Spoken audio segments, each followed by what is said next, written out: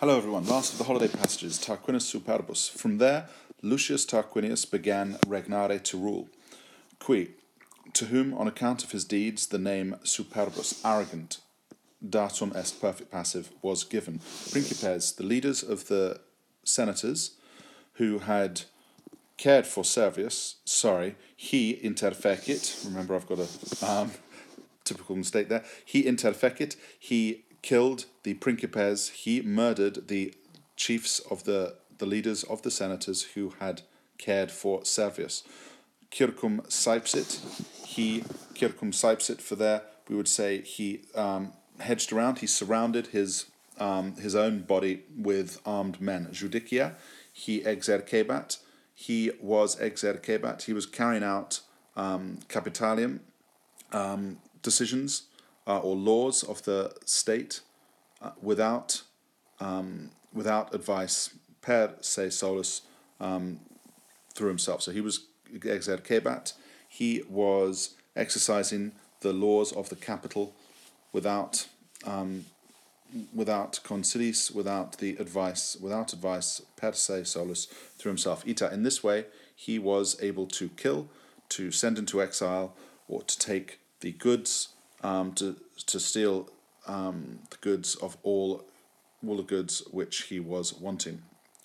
Etsi, even though the kings, the previous kings of the Senate were accustomed even though previous kings were soliti erant, had been accustomed to consult the Senate about all affairs, Tarquinius carried out the domesticis,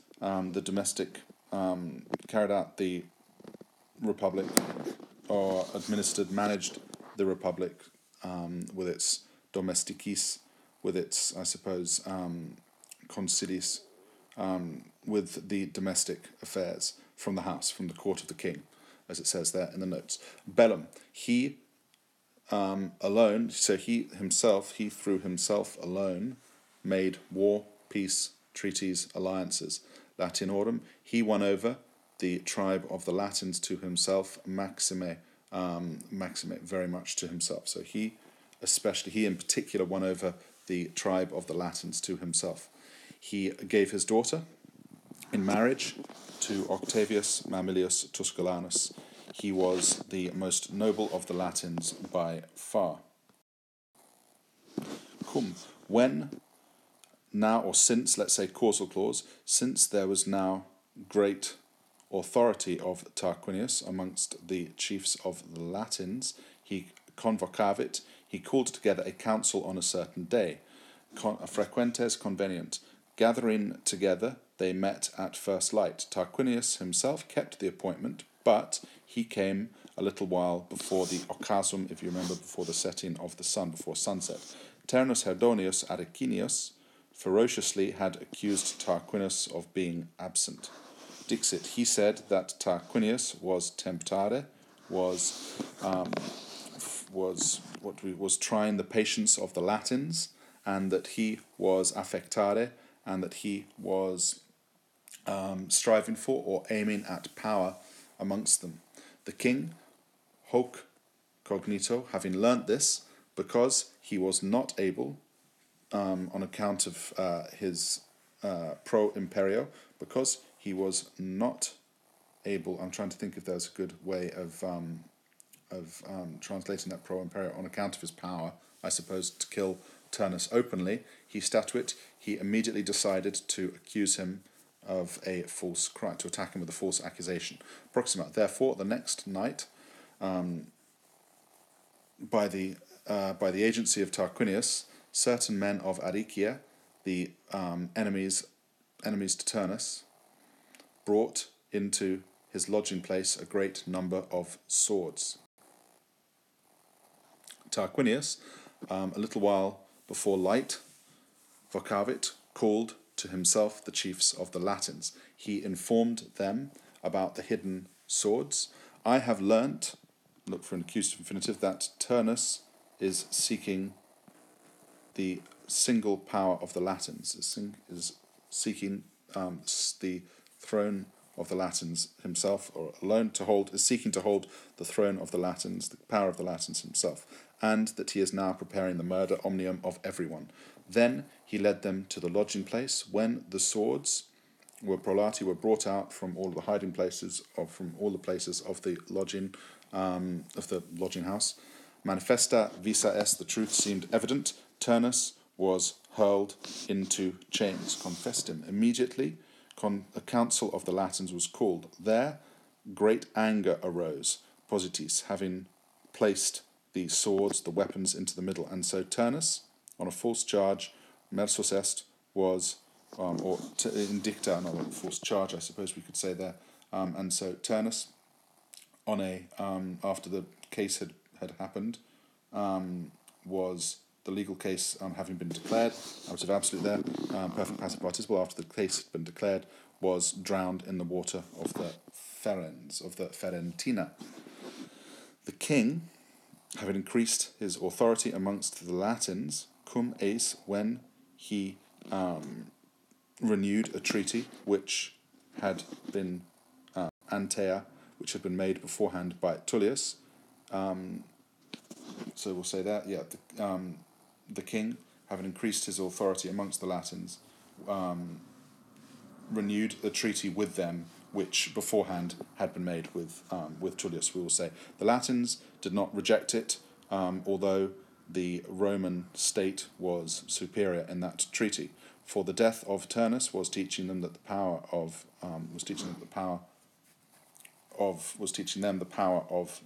Tarquinius, and the danger of those who were resisting him. Tarquinius, although he was an unjust king in peacetime, however, he showed himself not a bad leader of war. Is primus, he first waged war with the Volsci, and he took great power, great booty. In another war with the Gabii, a neighbouring city, he was not able to capture it by force. He attacked it with fraude, with trickery and cunning, with fraude, with, what do we want to say for fraude? I suppose we could say with deceit and trickery through his son Sextus Tarquinius. For Sextus, the son of Tarquinius, who was the youngest of the three, crossed over to the Gabii. Quaedens, we'll say there, seeking or seeming, seeking the cruel and or angrily claiming the cruelty and the cruelty of the intolerable, angrily claiming the intolerable cruelty of his father, and promising that he was, in direct statement, that he was helping the Gabii against him. Benigne, having been perfect passive participle, having been kindly received by the Gabii, he was allowed into their public decisions, and finally he was made a leader. Proelia parva. Small wars were made between Rome and the Gabii, in which the Gabii were superior. The Gabini believed that Sextus Tarquinius had been perfect passive participle, indirect statement, perfect passive infinitive, had been sent as a leader to them by a gift of the gods. From there, Sextus sent one of his men to Rome, who sought the orders of his father, to seek the orders, indirect command there, purpose clause rather, to seek the orders of his father. The king replied nothing with his voice, but however, he was deliberans while deliberating the matter.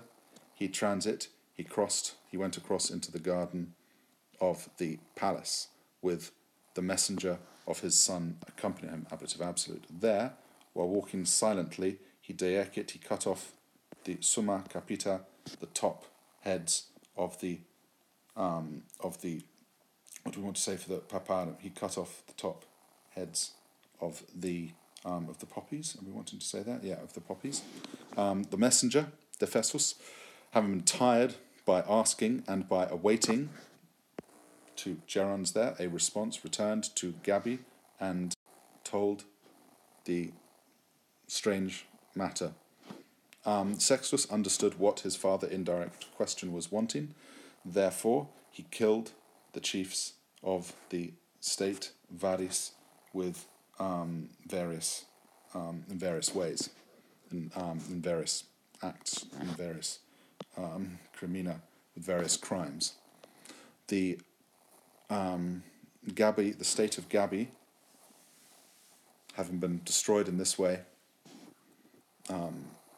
was handed over without certamine, without a serious struggle, by the planning and by the help, with his planning and with his help, to the king, to the Roman king.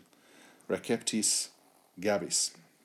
Having received Gabi, Tarquinius turned his attention to the negoti, to urbana negotia, to the urban, to the affairs of the city.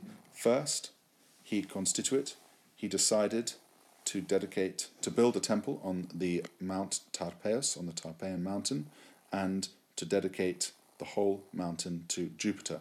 This, his father beforehand had made this vow. Had promised this temple, that's it. His father before this had promised the temple. Ad hoc for this task, he used Etruscan craftsmen and operaris and labourers and workers from the Roman people.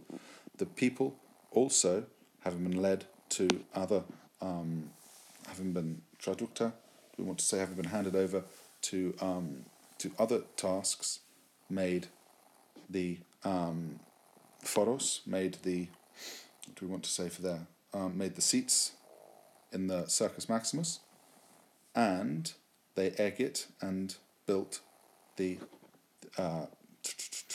cloaca, this sewer, and built the greatest sewer underground, which we see nunc, even now. Many farmers were sent to Signia and Circe, motion towards accusative, to be a defence of the city. So many farmers were sent to Signia and to Circe to be defenders of the city. This is a long one. While these things were happening, a terrible portent appeared. A snake, Elapsus, having slithered out from a stone column, brought terror and fugan. Do we want to say brought terror and flight and brought terror and flight into the kingdom, and filled the heart of the king himself with anxious cares. And so Tarquinius decided to send his sons Titus and Aruns to Delphi, to the Clarissimum, superlative to the most famous oracle in the land. As a companion, we've got there, a companion was added to them, Lucius Junius Brutus, from Tarquinia, the sister of the king, the son of Tarquinia, a son from Tarquinia, the sister of the king. Cognomen. His name had been achieved in this manner. The king was accustomed to kill those chiefs of the state whom he was fearing. Amongst these, he killed the brother of Brutus. This man, i.e. Brutus, in order to avoid the cruelty of the king, consul, this man, in order to